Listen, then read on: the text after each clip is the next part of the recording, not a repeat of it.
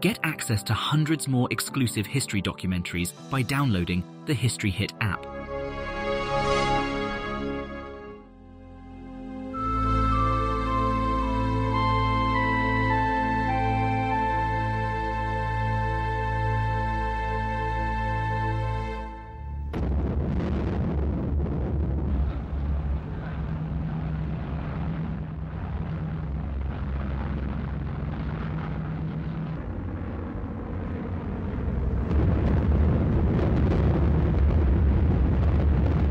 Within a mile and a half of Manchester Town Hall, there was 30 acres of buildings destroyed completely. It was just devastation.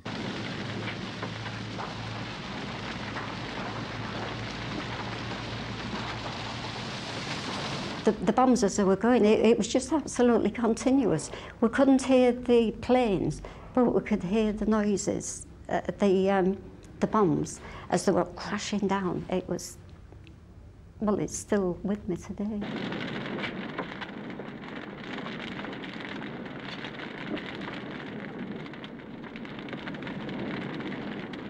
My mother had gone looking for me after the, all clear had gone, and all she saw was people being carried out on stretchers, and she thought I was one of them.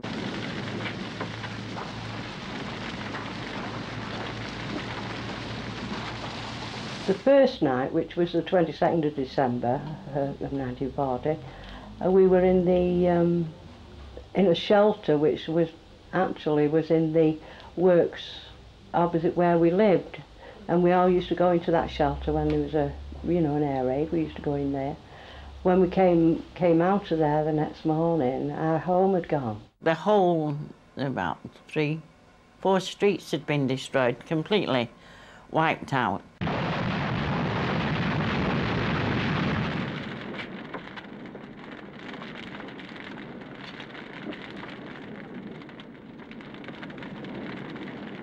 Within 2 minutes of the sirens going, the first wave of bombers came over and they started dropping the incendiaries. There were thousands of incendiary bombs dropped.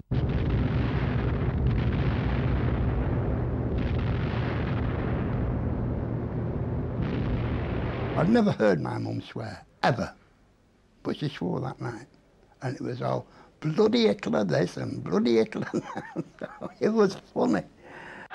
The Battle of Britain and the Blitz of English towns and cities which followed began with the fall of France.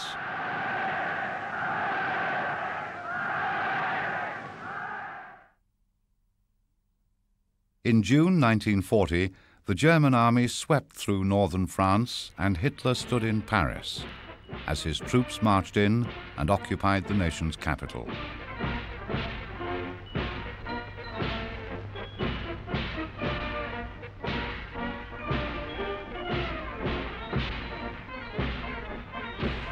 With the fall of Paris, the French government capitulated and met the Germans to hammer out peace terms for the second time in just over 21 years, in a railway carriage in the French forest of Compiègne.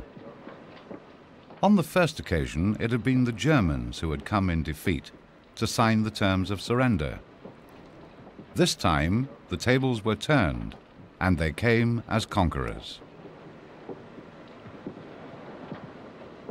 Discover the past with exclusive history documentaries from History Hit and uncover the secrets of some of the most famous people and events in history. History Hit brings you the stories that shaped the world through exclusive documentaries from the world's top historians. Travel with us to the bloody Battle of Stalingrad or uncover the lives of the people who called Pompeii home. We also aim to bring you the stories and legends that shaped our world through our award-winning podcast network. Sign up now for a free trial, and Timeline fans get 50% off their first 3 months. Just be sure to use the code TIMELINE at checkout. But there was still a little matter of France's allies to be taken care of. The British army had been pushed back to the limits of French soil, the beaches of Dunkirk.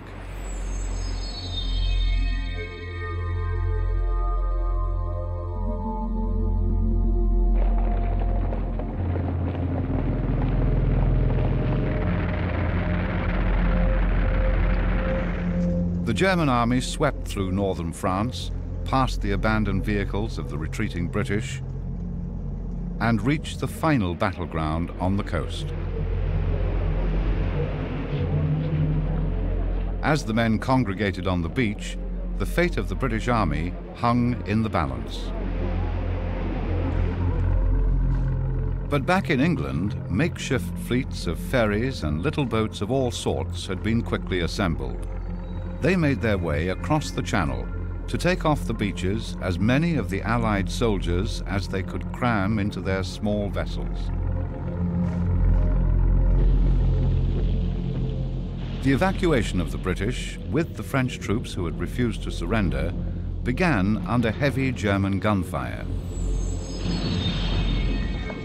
Fortunately for Britain at this point, Hitler was to make a vital error in this closing campaign. He halted the advance of the so far unstoppable German ground troops in order to grant the Luftwaffe chief, Hermann Göring, the glory of letting his air force finish off the Allied forces on land and at sea. Göring failed in his aim to obliterate the survivors at Dunkirk, in spite of damage inflicted by his Luftwaffe. But Hitler had achieved his goal. His troops had reached and now occupied the shores of northern France. He now stood at the threshold of final victory and looked across the Channel to the barrier between him and the domination of Western Europe. The chalk cliffs of Dover rising sheer out of the waters that he would soon have to cross. But first came the onslaught by air. Squadrons of Heinkel 111s, Dorniers, Junkers 88s, and Stuka dive bombers flew from their newly won bases in France to cover the now short distance that separated them from final victory. And reception committees were ready and waiting on the other side to greet them. Coastal spotters of the Observer Corps, WAFs tracking the positions of aircraft and shipping in British coastal waters, and Spitfires and Hurricanes of the RAF.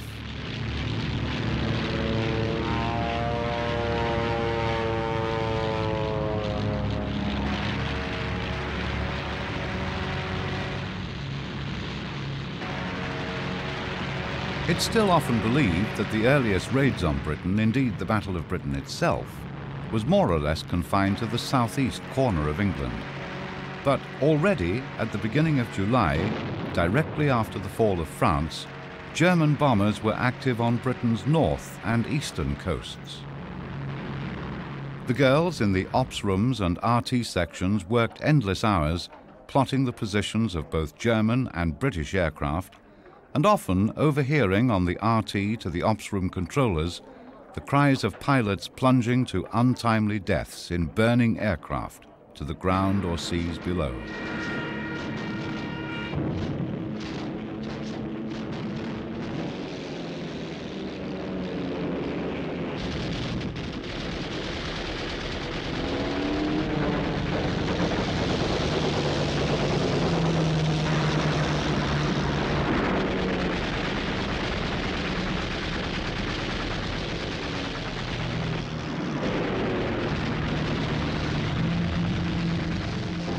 Among prime targets of the Ju-88s and Heinkels and the screaming Stuka dive bombers were the British merchant ships sailing between ports along the North Sea coast.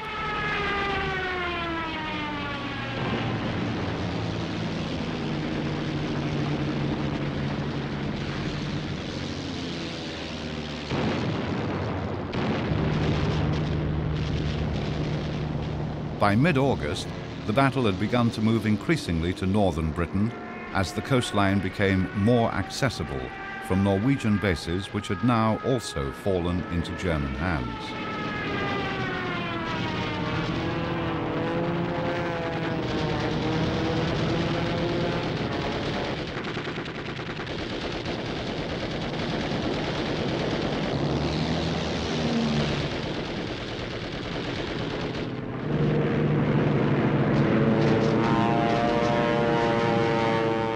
The The German bombers pummeled the British convoys steaming northwards past Hull, Newcastle, the Farne Islands and Scottish coast.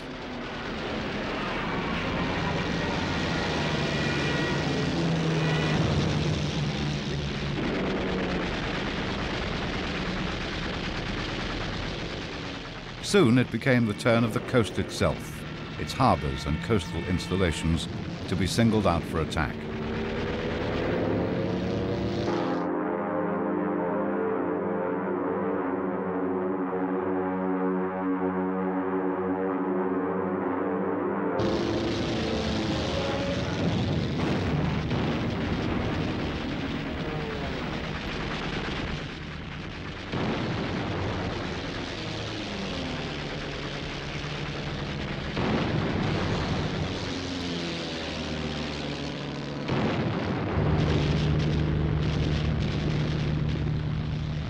No area of the north was beyond the range of the German bombers, not even Scotland itself.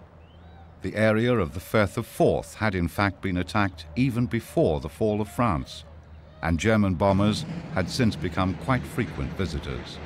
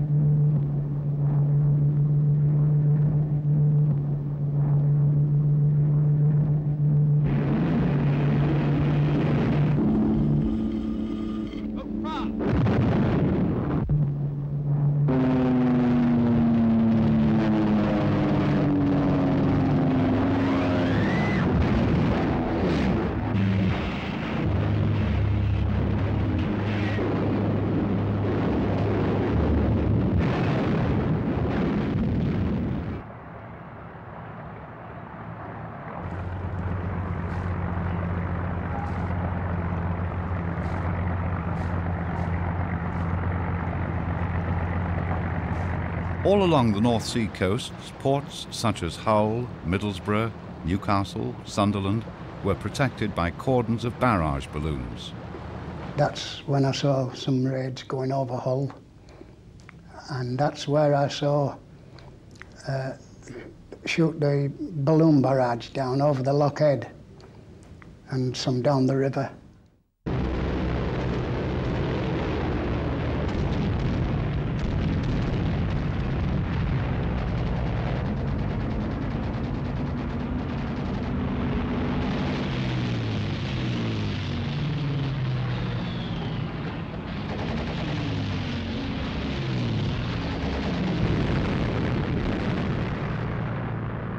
Just as the petrol refineries of northern France and the Low Countries had been major targets during the summer, now the refineries at British ports became the object of attack. The towns and cities of the north prepared themselves for the worst. One of the biggest fears at the start of the war was the possible use of poison gas. On the Saturday before war was declared on the Sunday, we'd been given our gas masks. Little cardboard box, piece of sting always on it. Proper proud walking around with that all day Saturday. Didn't take it off, went to bed with it. But that was the start of my war. A gas mask was issued to every single person in Britain with instructions how to use it. In Sheffield, the city took the process even a step further by carrying out an experimental gas attack in the streets of the town centre.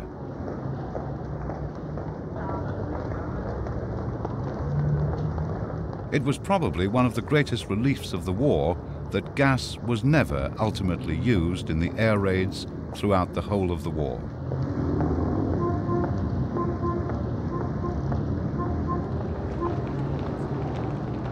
Work in the factories intensified into round-the-clock shifts in the industrial heartland of the north, as reported by one of Northern England's leading wartime voices, J.B. Priestley. But not all of us live in such peaceful solitudes. Our great wealth has come from our industrial towns. Though these towns are anything but perfect dwelling places, though we've long been anxious to improve them and have been improving them, they are ours, and all we ask is to be left alone to do what we like with our own. All the war industries are speeding up, speeding up. Millions are toiling day or night at a pace never equaled in our history.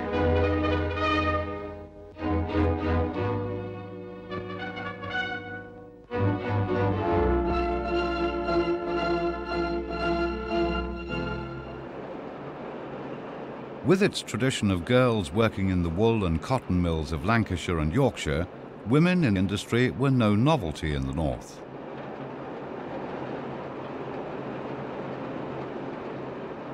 But after a year of war, the numbers had soared beyond 2 million, putting in long shifts on war work, then carrying out fire watch and civil defence duties, often under fire. They replaced the men who had gone into the forces.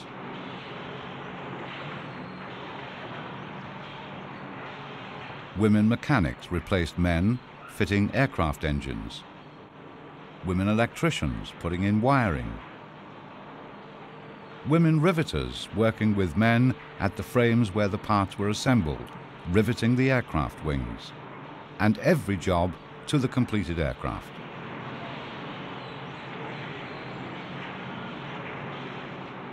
The contribution of the North was recognized early on in the war by a visit from the new Prime Minister, Winston Churchill. Wearing his Air Force uniform of Air Commodore of the RAF, Mr. Churchill makes an inspection at a bomber station during his round of visits in the northeast. Among other places where the Prime Minister makes his inspection while seated on the gun turret of a Covenanter.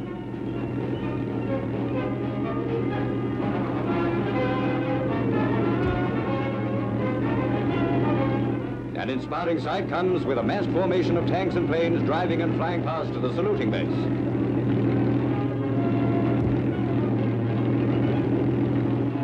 The Prime Minister's party, which included Dr. Evatt, the Australian Minister of External Affairs, later made a tour of a munitions factory where Mr. Churchill tries his hand at one of the machines. The operator is able to show him how she makes things hum at her section of the production line.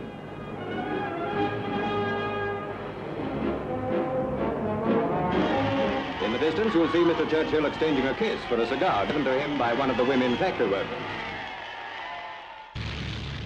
The German bombers widened their range from attacks mainly on shipping and coastal objectives to targets inland, the factories and workshops turning out war materials.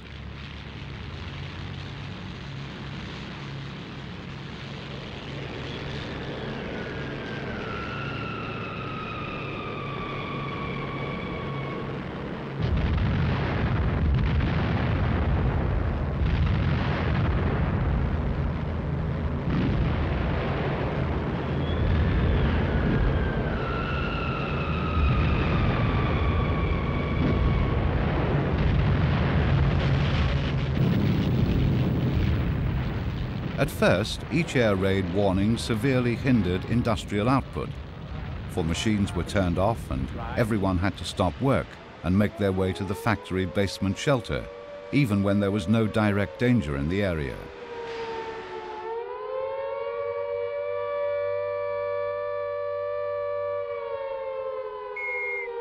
But soon, the work was interrupted only when the raiders were overhead. Gradually, the workforce ignored the sirens altogether and just carried on working until the bombers were actually dropping their loads in the immediate vicinity.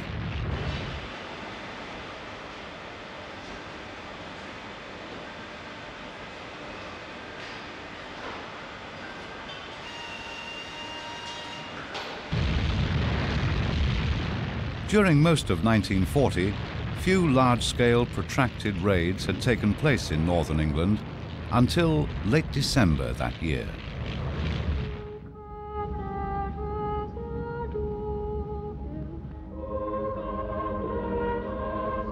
In the 2 or 3 days that week, leading up to Christmas, people were preparing to enjoy themselves, even in conditions of much greater austerity than ever before.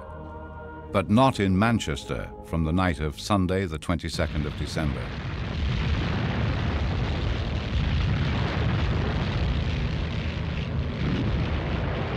The city had been selected by the Germans for a major attack, for the first time since the war began.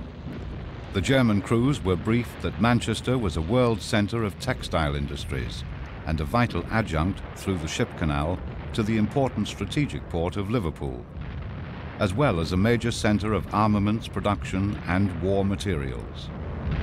I say within 1.5 miles of Manchester Town Hall, there was 30 acres of buildings destroyed completely.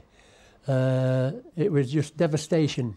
You know, the fire services, there was 300 additional fire appliances brought in with some 3,500 firemen. The water pressure had gone after the first night. They were using pumps and auxiliary engines, but a lot of the buildings were just left to burn. The first night, the sirens started at, I think it was 6:38, and within 2 minutes of the sirens going, the first wave of bombers came over and they started dropping the incendiaries. There were thousands of incendiary bombs dropped. The first bombers to arrive lit up the area for the following raiders.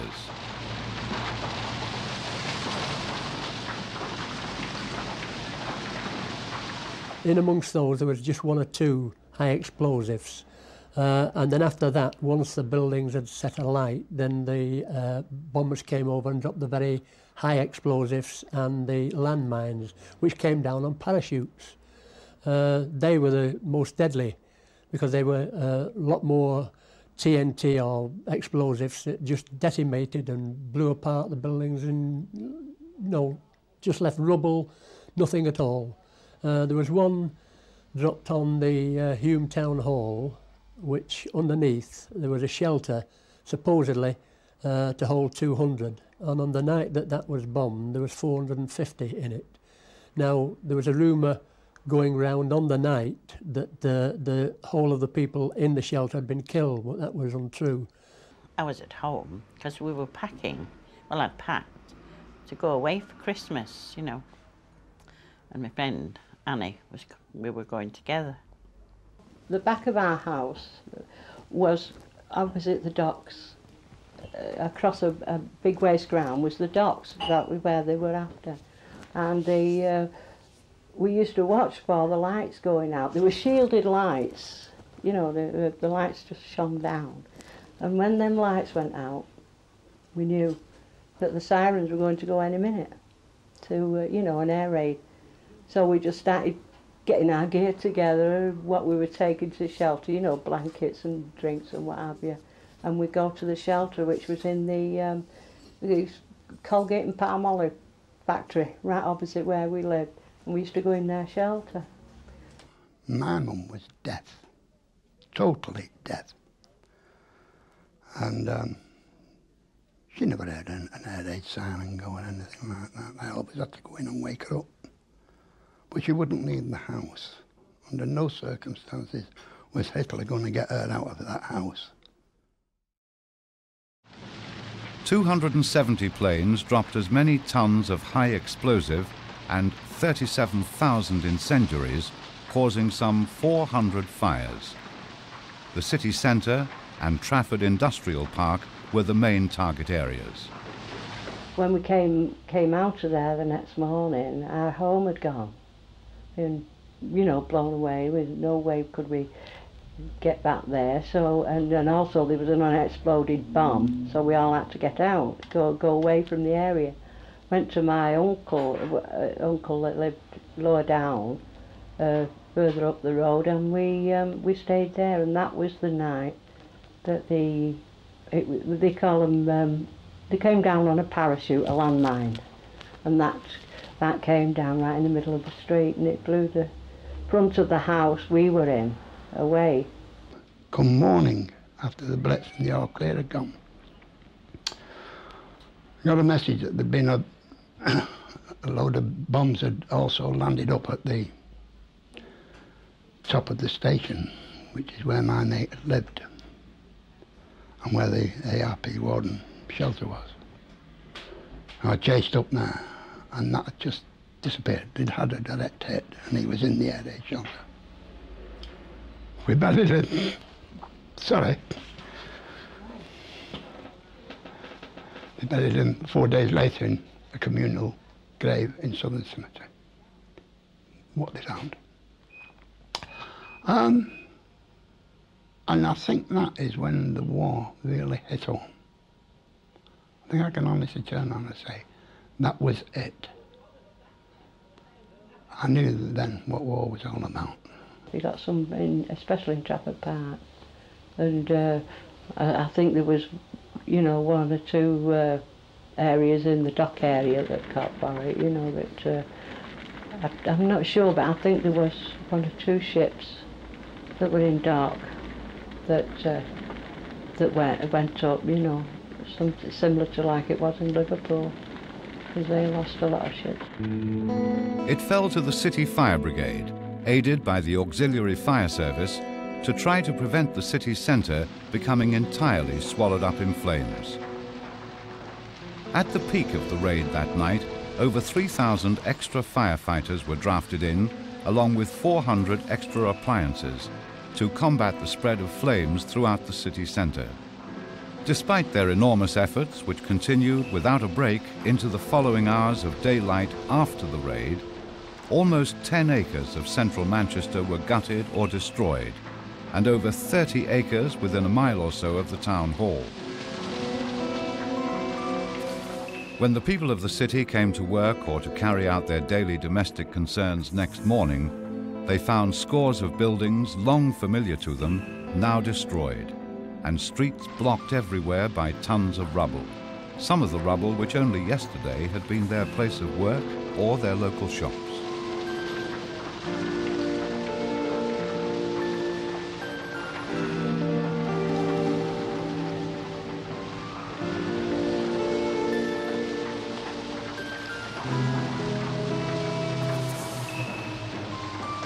Hundreds of houses had been severely damaged, whole streets totally destroyed.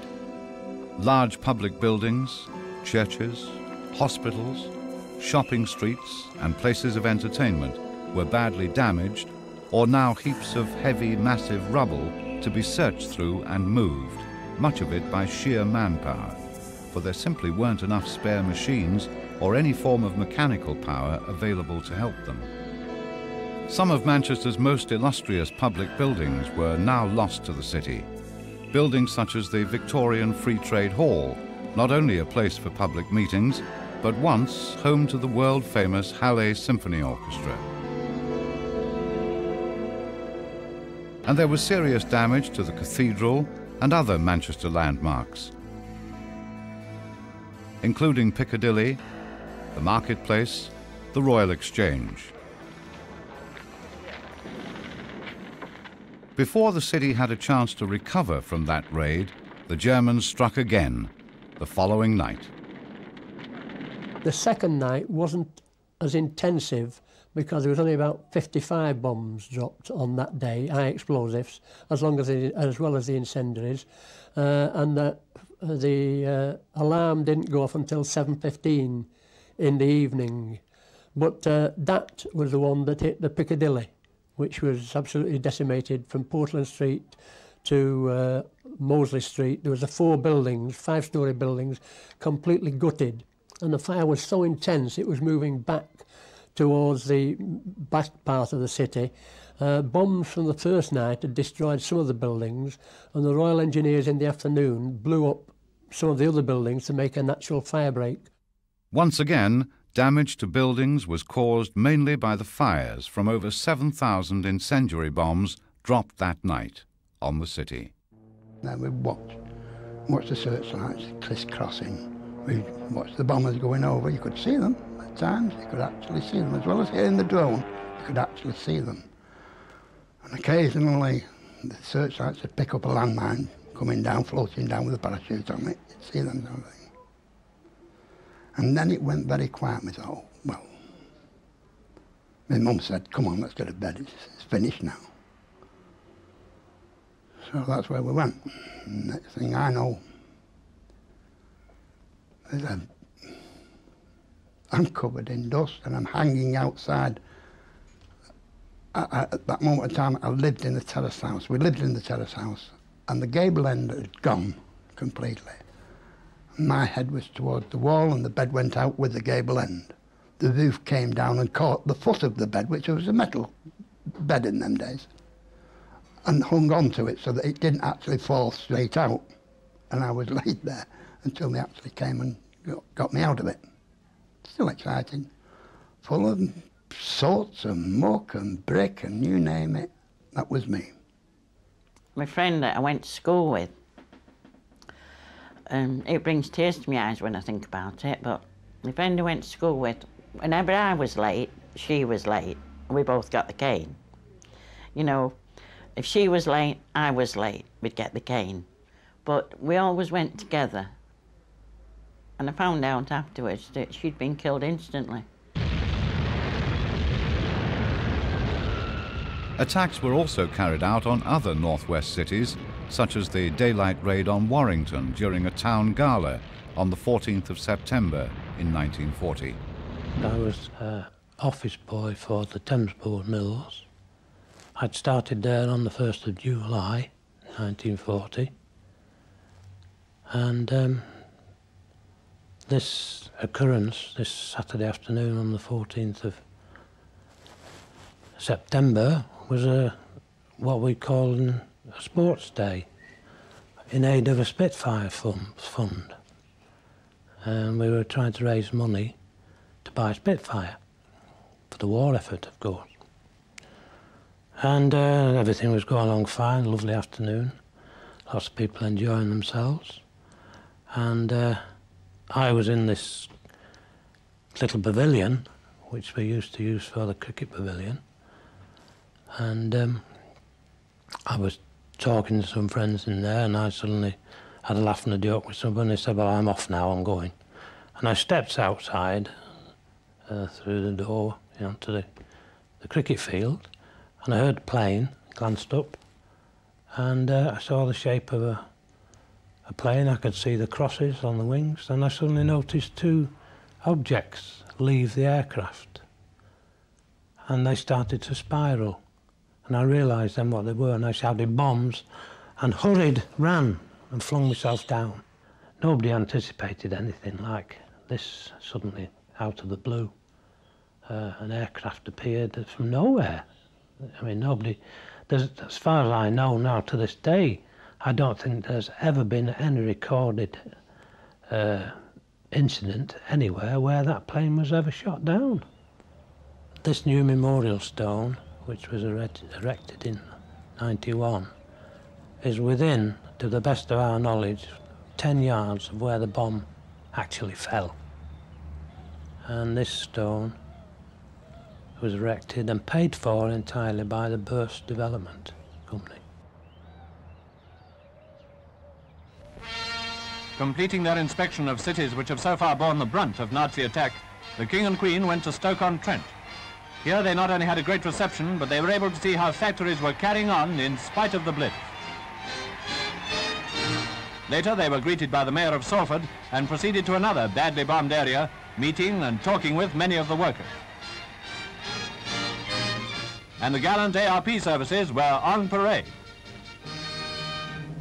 Their Majesties saw the damage done to the Royal Exchange at Manchester, and they certainly saw that the fighting spirit of the North is stronger than ever. The one commodity that was never in short supply in the North was entertainment, and the spirits of the people were constantly kept high by a broad range of northern comedians and entertainers, such as Tommy Handley, Frank Randall, Gracie Fields, and George Formby, who also used their appearances for raising funds to help victims of enemy activity.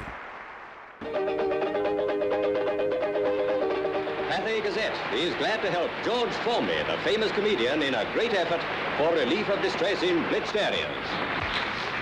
Well, ladies and gentlemen, it's... I don't know what to say to you because, you see, I'm trying to raise £40,000. I feel this, that in the good days, we artists earned all our money in these cities. And in the good days after the war, we'll still earn our money. So I think it's the least we can do is to come and help these towns in their bad days. And I think that the people who haven't been blitzed should help the people who have been blitzed. And if anybody cares to send a contribution, they can send it to George Formby, care of the BBC. Now, please do your best and help. Thank you.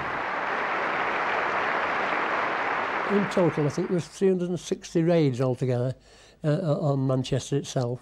Well, the worst one was the Blitz. 2 nights before, it was Liverpool, of course, and then we got ours. But we knew what was coming because there was a Lord Haw-Haw. He was a Germany calling, and little did we know, he had a very pronounced accent, a very high-class accent. Germany calling, this is Lord Haw-Haw. The raid tonight will be on the city of Manchester. The voice you hear is that of Lord Haw-Haw. The Blitzkrieg will be carried over the British Islands with greater, more appalling rapidity than over Poland, Norway, Holland, Belgium or France. So you knew what was coming, and we didn't know at the time, but he lived in a little village just outside of Oldham called Shaw. Now, all his elocution lessons didn't do him any good, because he was tried for treason as a traitor and hung by the neck after the war. But we heard his voice, but we didn't realise he lived so near, 5-6 miles away.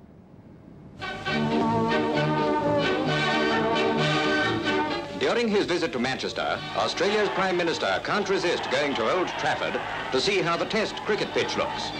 He has his cine camera with him to photograph the patch on the wicket caused by a bomb. The state of the pavilion leaves Mr. Menzies wondering if it was Hitler or Larwood who did it. After autographing an incendiary bomb, the groundsman solemnly presents it as a gift to the Melbourne CC from the Lancashire Club. It's a different kind of test this year. England and Australia team together, and they're both going to win. Visits like these to bombed cities by leading world politicians were always welcome, and especially from America, not yet in the war, for the sympathy and support they could provide for Britain from the American public. Mr. Wendell Wilkie had a pretty hectic time before concluding his tour of Britain. He saw Liverpool and a lot of the damage there, and a lot of the people there. He was entertained by Lord Derby, and he went to Manchester.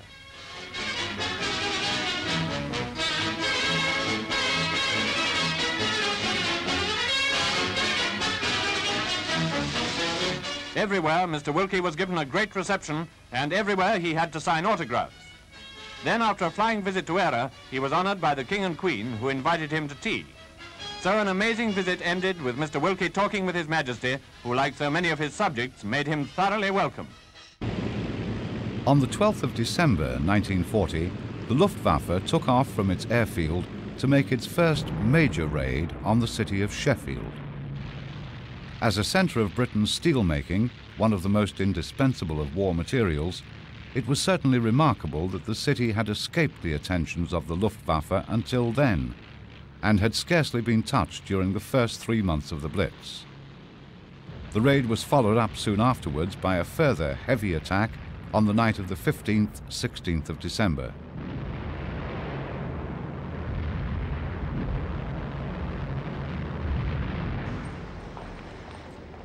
The tram was a prominent feature of Sheffield's city transport scene, and one of the most notable results of the raid was the damage done to the city's trams by the incendiary bombing. It resulted not only in the destruction and overturning of more than 30 trams, but also in some of them becoming welded to the tracks by their molten metal, resulting from the heat of the firebombs, and so preventing fire appliances from reaching many of the main fires in the city.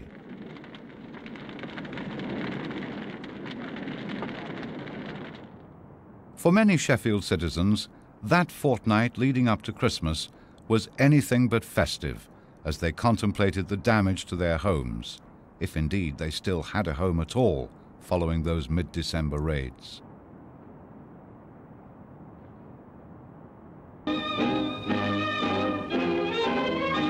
The King and Queen visit Sheffield to fulfill a promise made after the last bombing of the city.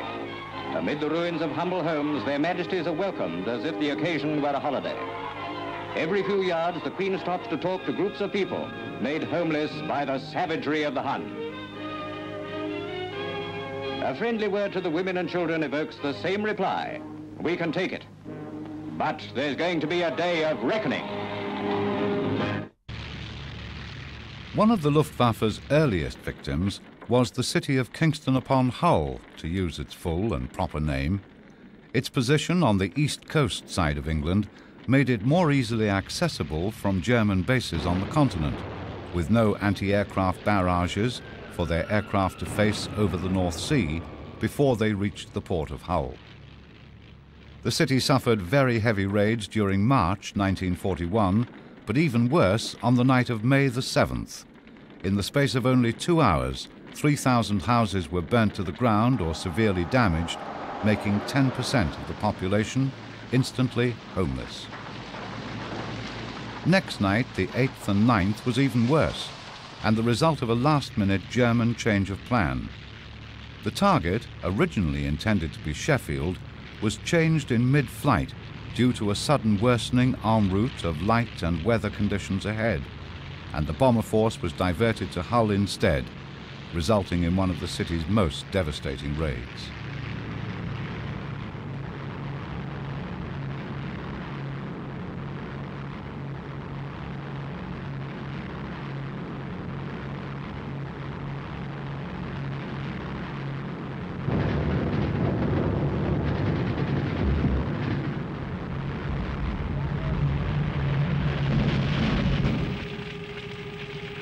Over the 2 nights, 800 fires engulfed the city. The number of homeless leapt to 30,000. In fact, no less than 1/3 of Hull's citizens left the city altogether during the following days. Whole streets were wiped out, along with many of the city's most prominent buildings. All of a sudden, I was looking up and I saw this huge fireball in the sky, which was rather unusual. Anti-aircraft shells exploded in the sky that made a very, you could see them, you knew what they were. But this was a sort of a fireball, which was followed by an enormous explosion. And I don't think I've spoken to family and friends about it, but nobody else seemed to have witnessed it apart from me. But I just assumed it must have been a German aircraft was hit by anti-aircraft, and it probably still had its bombs on board. This particular night when the bombs were going, I got under the table. I was so table like that underneath there, so scared as though that would save me, And there was soot everywhere, but we weren't hit, so we just got up, cleaned it up, and went on. With our business. Amazing, really. Yet despite these raids, the city was never mentioned by name in the press, but for some unfathomable reason, always referred to simply as a northeast town. The people of Hull generally were very aggrieved. It seems rather strange, but whenever, on the radio during the war, obviously they were restricted with what could give out, what news bulletins. But we used to hear the news that Coventry, Plymouth and all these other cities across the country, Sheffield, had all got blitzed. And they used to mention them by name. And whenever Hull got a heavy raid, it was always a northeast coast town, which was rather strange. And there's been a lot of theories put forward as to why this was the case, but I don't think there's been any definite answer to that question, why was Hull referred to as a northeast coast town. By the time the raids on Hull came to an end, destruction in the city was among the country's highest for its size. Its streets and landmark buildings were flattened or finished up as shells. The Guildhall and the City Hall, Jameson and Prospect Streets, the Prudential Assurance Tower. More than 1,000 citizens killed, over 80,000 houses damaged. So much for the city, never named, but known simply as the northeast coast town raided last night. But Hull's contribution to the war was at least recognised by the War Cabinet and by special visits from the King and Queen.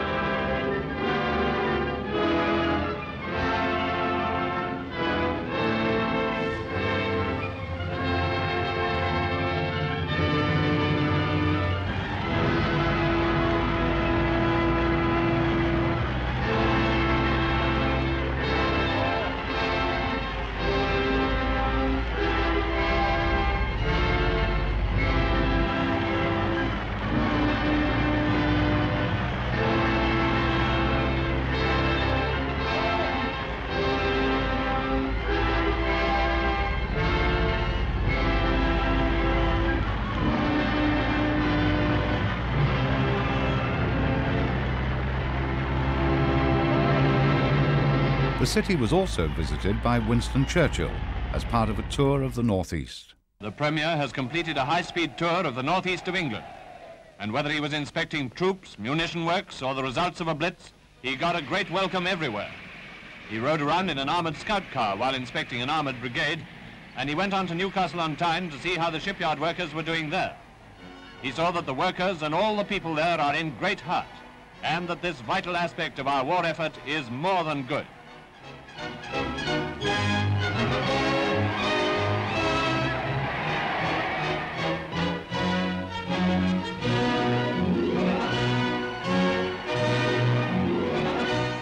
Both here and at Hull, which has suffered a number of heavy blitzes, everyone is confident and quite undeterred by anything the enemy has done or may attempt to do.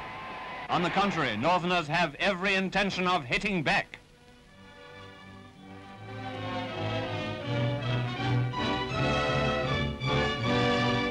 There was plenty of evidence of this at Sheffield, where Mr. Churchill looked over an arms factory.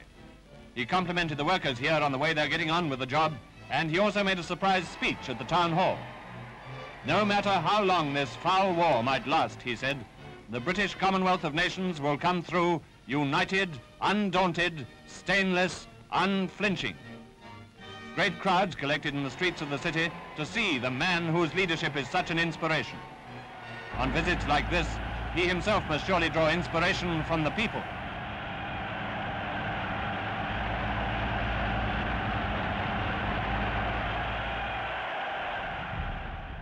By the middle of 1941, the concentrated night blitz by the Luftwaffe had virtually come to an end. True, daytime raids continued to inflict damage on towns, cities and villages all over Britain, but the raids were never frequent in any given place, nor on anything like the scale of the 1940-41 campaign. In common with the rest of Britain, the North could begin the Herculean task of clearing its shattered streets and buildings, and to start making good the damage. The war news, too, improved greatly month by month, especially with the Allied D-Day landings onto the beaches of Normandy in June 1944.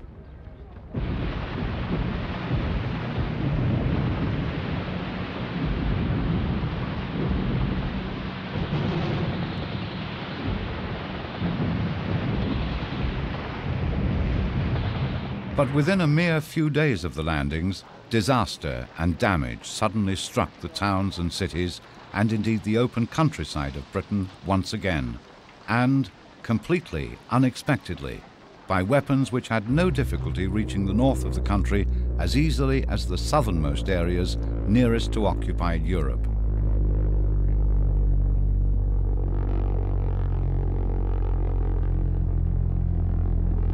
And I remember the doodle books and Trinity Street, which is a few minutes walk from where we lived, also had the doodle books, and all the houses, they shook, you know. But we sort of took it in our stride, actually. And on a Friday night, we still got ready and went out dancing and just ignored it, you know, it was amazing, yeah. The flying bombs, which fell on Britain in the 10 months between June 1944 and March 1945, caused great damage to the areas which they so haphazardly struck. But for a while, the damage which they did to public morale was also serious, possibly more so than the night Blitz had done 4 years previously. If that was so, perhaps it was because when the war seemed to be as good as over, suddenly the end seemed to recede as far away as ever.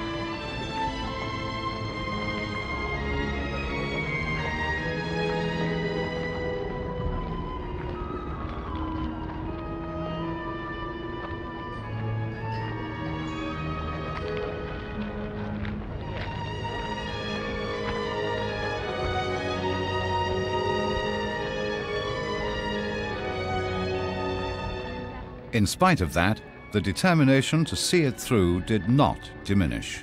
It was a mood aptly expressed in the summing up of an American commentator.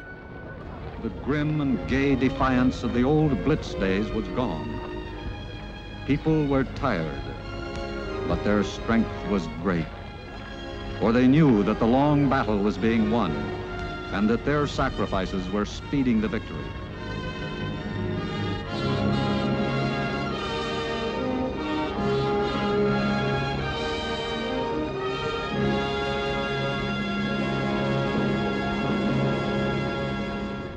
You didn't hear any moaning or groaning. It was, let's get on with it. You know, everybody was working 12-hour days, and then when they came home, they had to go and do firefighting duties, or, you know, incendiary watches and them sort of things.